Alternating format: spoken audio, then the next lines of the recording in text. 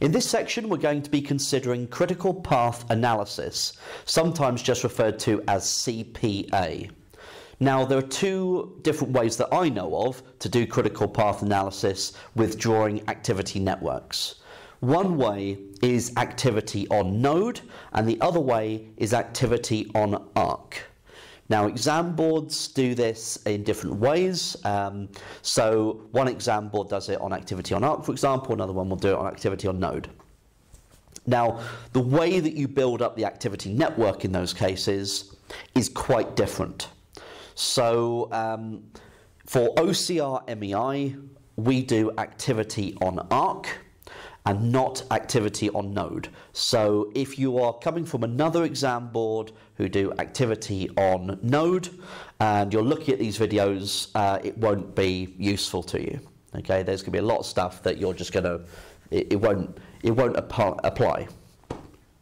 So that's the first thing. We do activity on arc or activity on edge. So what is critical path analysis really all about? Well, it's essentially about scheduling.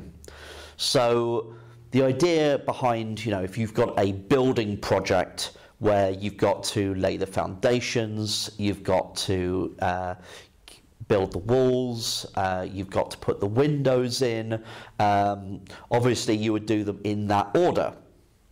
You can't put the windows in before you've laid the foundations.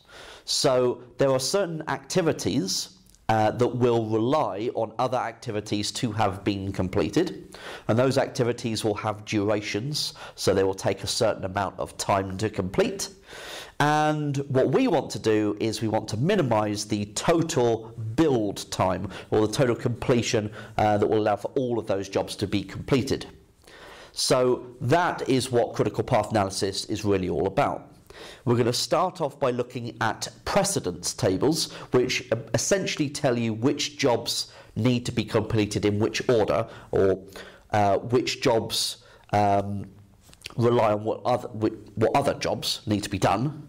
Then we build activity networks, and the activity networks will be activity on arc, and that gives you a network visual of what's going on.